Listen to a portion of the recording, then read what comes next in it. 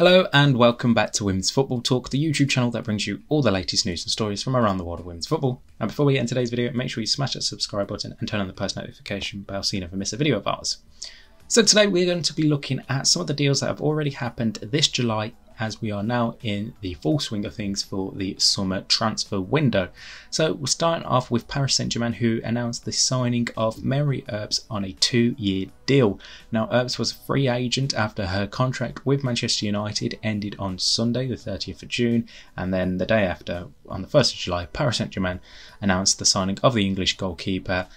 Obviously, big move for Earps. It's been reported that she's now the best paid goalkeeper in women's football, so big congratulations to Earps for that. And in terms of Paris Saint-Germain, it brings another high level quality player to the team as they try and compete with Lyon for the French title. For Manchester United, in that aspect, it's obviously a big loss. Earps has been at the club since they were refounded back in 2018, so they've got a big hole to fill. Obviously, they've got two keepers there in Fallon Tullis-Joyce and Safia Middleton-Patel, so Mark Skinner's side will be able to work around that, but for them at the minute they will have to do obviously without Mary Earps, who has moved over to France and joined PSG. Arsenal have announced the signing of Mariona Caldentey. The Spanish midfielder joins after 10 years at Barcelona. Again, she also left the club, so it was a free move for Arsenal. As always with every transfer, we'll never hear about the contract length of a player's deal, so I can't tell you how long it was because it wasn't reported by Arsenal or any journalist. Big signing for Arsenal. Obviously, they lost Victoria Pelova to an ACL injury earlier on this summer. It's going to be an interesting fit to see how she fits in alongside the likes of Kim Little, Leah Volti, Frida Leonards and Mornham. It gives them a lot more options, and I'm really intrigued to see how she does settle in to life in England. Obviously, she's got that Spanish connection with Leia Cadena, the centre-back who joined last summer, so that should help her settle in a bit more easier than if she was coming in as the sole Spanish player at the club. But she's a proven winner. She knows how to win, obviously winning a lot of trophies at Barcelona, most recently as they won the quadruple. So it's a really good signing for Arsenal and shows their intention to get amongst the top two and potentially win the WSL title. However, going back to Manchester United, they did announce an incoming signing this past week already in Dutch defender Dominique Janssen. This is a deal that runs until June 2027. She joins after leaving VfL Wolfsburg in Germany. Now, obviously, Arsenal fans will remember Dominique Janssen from her time in the WSL when she was with them. Then she left to go over to Wolfsburg, and now she's back in the WSL with Manchester United. Strong signing. The defender who can also play in a bit of a defensive midfield role, should give that versatility options to Mark Skinner. Obviously, winner with the Netherlands at Euro 2017, won titles with Arsenal, with Wolfsburg, so it brings that winning mentality to Manchester United, which obviously on the back of their success last season in the Women's FA Cup, they'll be looking to continue to build on going forward.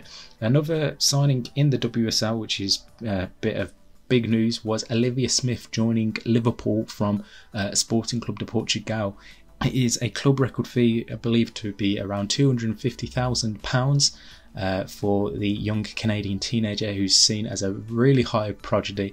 A lot of clubs were reportedly looking at her, but it's Matt Beard's side who have managed to sign Smith to a long-term contract, and one player who I've seen some clips of online. She looks really promising and one I'm excited to see develop in the WSL over the coming years, and I think she will fit in really nicely at Liverpool because they've got such a good squad, and how Matt Beard did last season obviously didn't go unrecognised as he won the WSL Manager of the Season, so it'd be really good to see how Smith can fit into that Liverpool side this forthcoming season.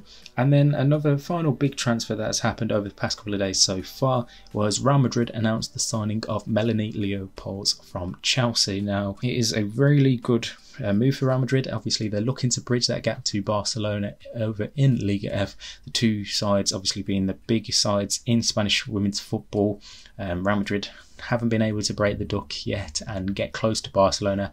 As we know, over the years, Barcelona have had that fantastic record, against Real Madrid and in dominating Liga F, but bringing in a player of Leopold's quality. We know what she did over the past 4 seasons at Chelsea, stepped up some big minutes, and the former German midfielder is going to bring that solidity to the Real Madrid team and bring a lot of confidence to them. And again, some other deals that Real Madrid have already completed. They brought in Philippa Aguilar, who was at Manchester City, and they brought in former Levante forward Alba Redondo as well, who's a player I'm really high on. Such a good striker, always up in the conversation for the Golden Boot race over in Liga F, and I think she's definitely going to be that much better signing for Real Madrid going forward. So that's just a couple of the signings that have happened so far this summer. We're only on the 4th of July as time of recording. Any other deals that happen, make sure you are checking out our article on Substack. We update it daily with all the transfer deals across women's football that are happening. That's womensfootballtalk.substack.com, and any of the other deals we will get announced over on our social media sites of Instagram and Twitter/X. Just search WF Talks on Twitter and Women's Football Talk, all one word, over on Instagram for all the latest news and stories there. Player contracts, new signings, and everything else, you'll find them both on those 2 pages. In the meantime, make sure you like and subscribe on this channel so you never miss a video of ours. Turn on the post notifications as well, and let me know in the comments what has been your signing of the summer so far. In the meantime, we'll see you soon.